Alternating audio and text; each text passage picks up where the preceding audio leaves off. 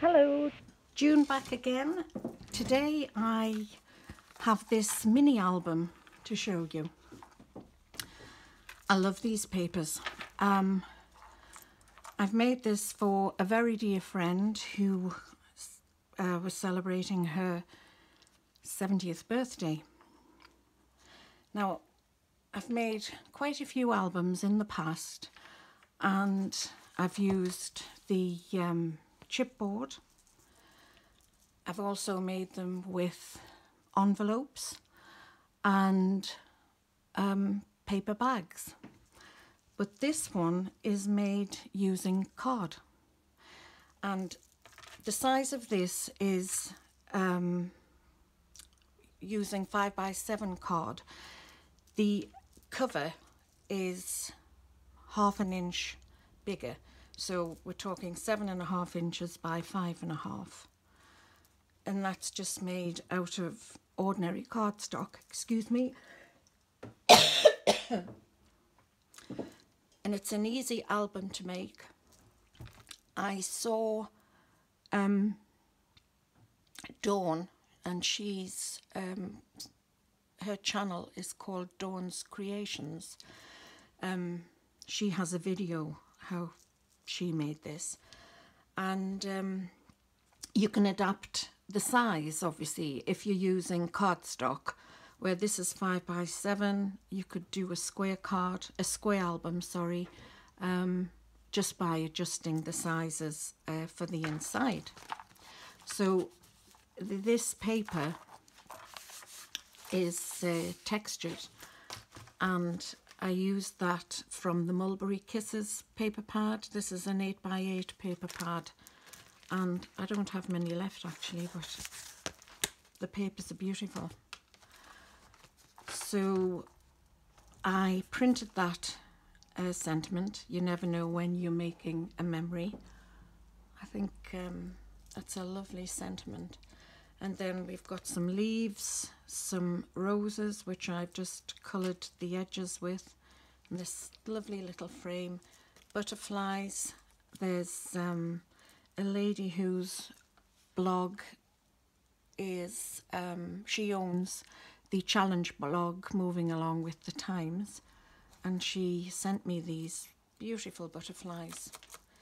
They're lovely. I put some lace down the side.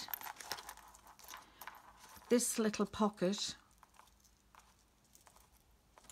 dear, come out, I've stamped with a little love on there, and the die for this pocket is from In Love Art, the online shop. They do come from China, but this particular company, the postage is excellent. You really don't have long to wait to receive your goods. And then I've just put some little charms here. This is another dangly charm. I love dangles.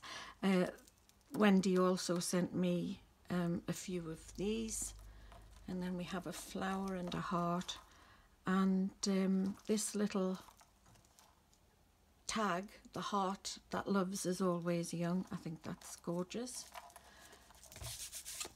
and you can hear it's got some texture to it.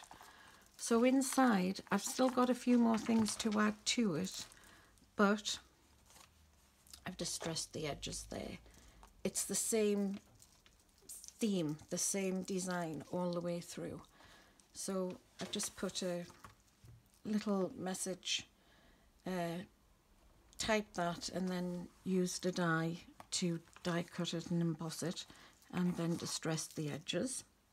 So each page is like this, and I've put a photo mat in each page, but I'm going to back it with maybe a pale pink or a white, an ivory card, so they can either have photos on both sides. It's a 4x6. That's like that.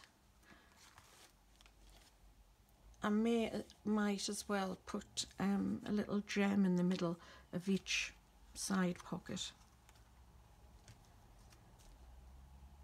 Oh, and these papers are not from Mulberry Kisses. This is from Birdsong, which is first edition paper, and obviously these are 12 by 12 papers. I think I got this from the range.